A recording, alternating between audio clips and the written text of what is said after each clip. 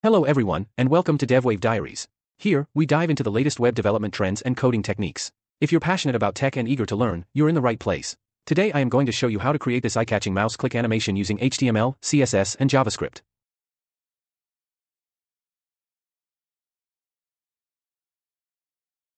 First, we'll create a script tag in our HTML document. Next, we'll use JavaScript to select the body element of the page. We do this by writing const body equals document.querySelector, body. This code selects the body element and assigns it to a variable named body, allowing us to manipulate it later. Next, we'll add an event listener to the body element. We achieve this by writing body.addEventListener, click, then write a function with parameter event. This code sets up an event listener for clicks on the body element. When a click happens, the code inside the parentheses will run. After setting up the event listener, we'll create a loop to generate multiple elements. Specifically, we'll use a for loop to run from i=0 to i=50. Inside this loop, we'll create a new element using letSpark equals document.createElement, I. This line of code creates an IA tag each time the loop runs. Since the loop runs 50 times, it will create a total of 50 IA tags.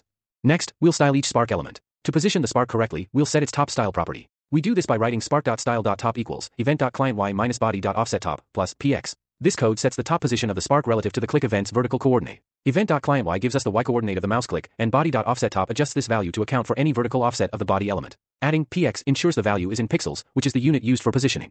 To style the left side of the Spark, copy-paste this line and change offset top to offset left, client Y to client X, and style.top to style.left. This will gives us the X coordinate of the mouse cursor position.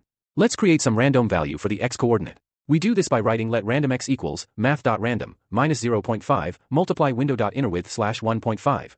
Math.random generates a random number between 0 and 1. Subtracting 0.5 shifts this range to between -0.5 and 0.5. Multiplying by window.innerWidth/1.5 scales it to a suitable range for our Spark's position. Now copy and paste this line to create a random value for the Y coordinate as well. Change window.innerWidth to window.innerHeight and randomX to randomY. Next, we'll create a variable for the Spark element to use later in our CSS. We'll do this by writing spark.style.setProperty, randomX plus px. This line of code sets a custom CSS property named randomX for the Spark element. This custom property can now be used in our CSS to style the Spark element.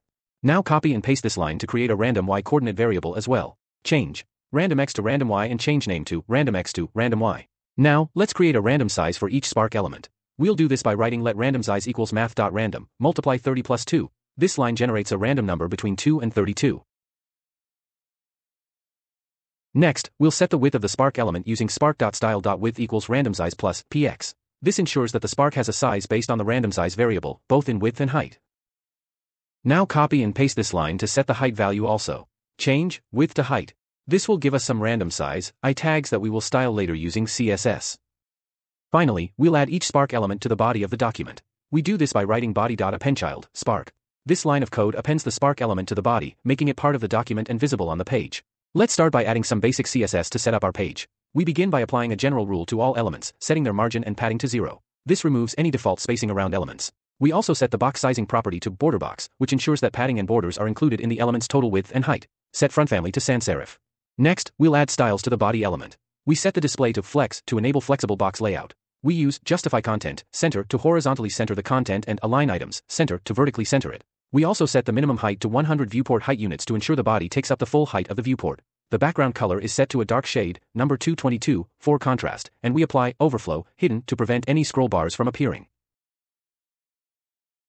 Finally, we'll style the I tags. We set their position to fixed so they stay in the same place even when the page is scrolled. We also use pointer events, none, to ensure they don't interfere with mouse interactions. The width and height are set to 50 pixels, and border radius, 50%, makes them appear as circles. We give them a white background color for visibility. Open the browser and click anywhere on the page. You should see white marks appearing at the click locations. These marks are the 50 I tags we created. Now, open the browser's Inspect tool. This will allow you to view and interact with the page's HTML and CSS. Refresh the page and click anywhere again. You should see that 50 IA tags are created at the click locations. Each click generates a new set of Spark elements, demonstrating that our code is working as expected and adding the I tags to the page. Next, we'll add an animation to the I tags using @keyframes. Start by defining the @keyframes rule named animate. For the 0% keyframe, set the opacity to 1 and apply a transform with translate -50%, -50%. This centers the element and makes it fully visible. For the 100% keyframe, set the opacity to 0 and adjust the transform to move the element. Use the previously created variables, randomX and randomY with var, randomX, and var, randomY, to position the element. Using translate, var, random x, var, random y, this will animate the sparks, making them fade out and move as they appear. To apply the animation using JavaScript, we'll start by creating a random duration for each spark. We do this with let duration equals math.random, multiply 2 plus 0.5, which generates a random duration between 0.5 and 2.5 seconds. Next, we add the animation to the spark element using spark.style.animation. We use backticks to include the animation name and duration in the string. The final code will be spark.style.animation equals animate duration s ease out forwards. This applies the animate animation to the spark element with the randomly determined duration, easing out as it completes, and ensuring the animation's final state is maintained.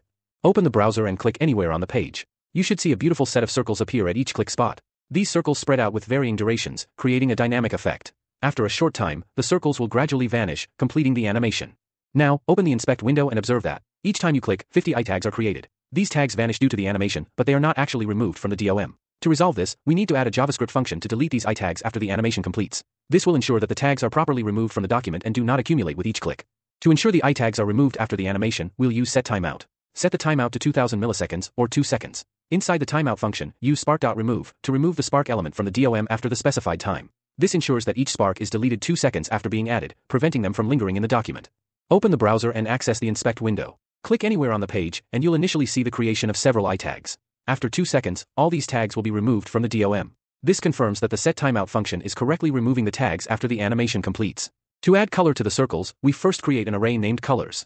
Inside this array, include a selection of colors that you want the circles to display. For example, you can add colors like red, blue, green, and yellow. This array will be used to randomly assign colors to each spark element, enhancing the visual effect. To select a color randomly, create a variable named randomColor. Use the code let randomColor equals colors, math.floor, math.random, multiply colors.length. This line picks a random color from the colors array. Then, apply this color to each spark element by setting spark.style.background equals randomColor. This ensures each spark gets a randomly chosen color from your array. Open the browser and click anywhere on the page. You'll see random circles with different colors appear at the click points. Each circle is generated with a randomly chosen color from your array. After a short time, the circles will disappear, demonstrating the complete effect with varying colors and animations. If you enjoyed this tutorial and found it helpful, please give us a thumbs up and hit that subscribe button to stay updated with all our latest content. Your support helps us create more exciting and valuable videos. Thanks for watching, and see you in the next episode of DevWave Diaries.